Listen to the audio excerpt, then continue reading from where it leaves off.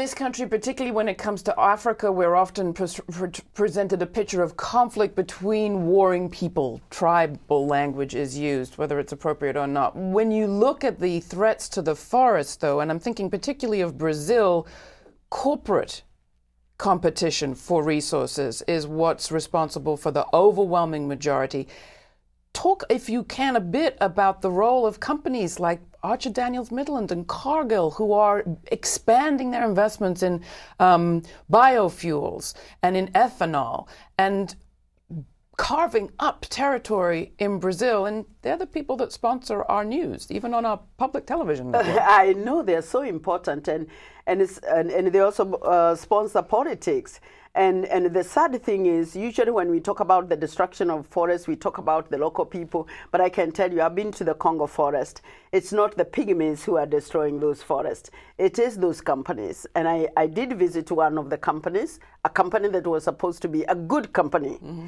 And I witnessed how they are selectively harvesting those trees. But one of the most devastating experiences I had was that when they put down a tree that was over 200 years old, in 10 minutes it was down. It came down with so much force, it made me feel like the entire African continent was falling down. And when I shed tears over those trees, that tree, because I really couldn't take it. And the man told me, don't worry, there are millions of them out there. And that's the attitude. But there are not really millions of trees we can dispense of. Then I asked him, how much of it will you use? And he told me 35%. 35%, because they don't want to seek the technology that is available in order to use more of that wood. And they don't want, many companies want to do what they can do without meeting the competition.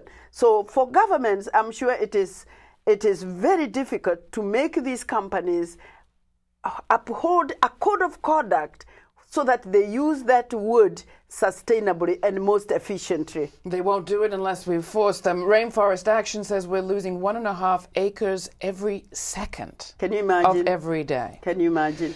What you've followed in Kenya is a transformation of an economy in your lifetime that I'd love you to talk about. You were the first in your country to receive a doctorate, the first woman. And now you are a regular speaker. I saw you at the Social Forum in Nairobi, in a country that is pretty developed, at least in parts. You're asking your people to think again about the track that they're on. I think we have to do that here too. So I'd like to learn from you. What are you finding works to tell people who are excited about all the products that are being sold and the lifestyle they're being advertised? How do you talk to them about other choices? Well, it is not easy because, you know, we get used to a comfortable life. And as we saw, especially here in America, we can even get to the point where we will spend what we don't have. And then one day somebody says, give it back, and you don't have. And so, first and foremost, we need to learn to live within our means. And that's not only in America, which is a very rich country, and most of us are always trying to reach them to experience the American dream. But what we learned during the economic crisis in this country is that you have to learn to live within your means, and that we have to learn that the resources out there are limited. Now, in our part of the world, the message is usually you have to live living within your means so that you do not destroy the environment, so that you do not, for example, privatize what is public, privatize the forest, privatize public areas, break the bank, break the treasury, so that you can live a lifestyle that you really cannot afford.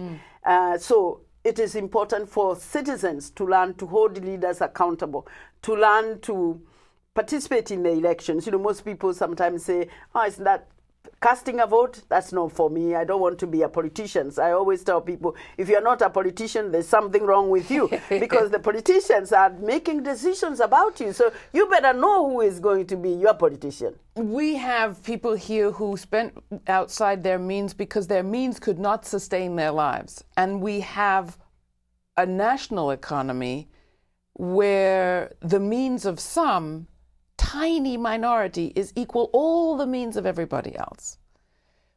Do you think we will see fights over resources in this country? Equity is extremely important. I know people don't like to hear equity, but there is a big difference between equity and equal. We are not equal as much as we would like to be, and we cannot be equal. And sometimes we are not even equally endowed. Nature doesn't do that to all of us. But it is very important, like in a forest, that everybody get some light so that you can survive and grow. So even the mushrooms at the very bottom get their part so that they thrive, as well as the tree that is whose canopy is covering the forest. And I think that the rich in our society, the powerful in our society, have to realize that you can't have it all. It is extremely important. It is not a matter of being socialists. I know we are not talking about that. We are talking about justice. We are talking about equitable distribution of resources. And even as we go to Copenhagen, we are saying there must be responsibilities to those who have caused the problem and have become extremely wealthy using a system and a development path that has destroyed the planet. Now they must be willing to spend some of that resources to heal the planet. Equitable distribution of resources is extremely important to all of us. If we don't, those we marginalize, those we set aside, eventually become a burden because they become violent sometimes, or they make it very difficult for us to enjoy our wealth. That is why it is in our interest to promote justice, to promote equity, to promote respect for human rights. 1 minute. Motanai, what is it?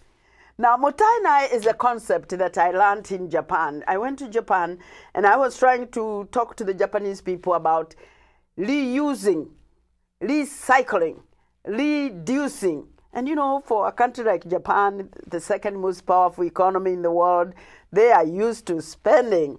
And they told me they are a bit embarrassed when they are told to reuse because they have too much. But I said, you know what? Some of the resources that you are using, just because you can buy, because you have the money, it's coming from resources that you should be concerned about. If the chopsticks, for example, pick just one little thing like a chopstick. If those throwaway chopsticks that millions are used in Japan, are they coming from the Japanese forest? No. They are probably coming from the Congo, from the Amazon, from Southeast Asia, and you need those forests for your own survival. So can you learn to reuse, reduce, recycle as you used to before you became so rich? And they said, well, traditionally, actually, we had this concept that is called motanai, and it embraces the concept, I thought so beautiful, because it embraces the concept of respect, which we don't have too much of, gratitude, which we don't have too much of, and an effort not to waste. And you know, in many developed countries, wastage is one of the biggest things that need to be avoided. I hear from you not only a plea for an ecosystem in balance, but an economy in balance. Can we have a healthy planet without changing our financial and economic ecosystem? No, I don't think so. I really don't think so. I think that they have to go side by side because our economy is based on our environment. And unless we have a healthy environment, we cannot have a healthy economy. And what we need to understand is that sometimes we may sit here in the middle of New York or in the middle of London and think that everything is perfect.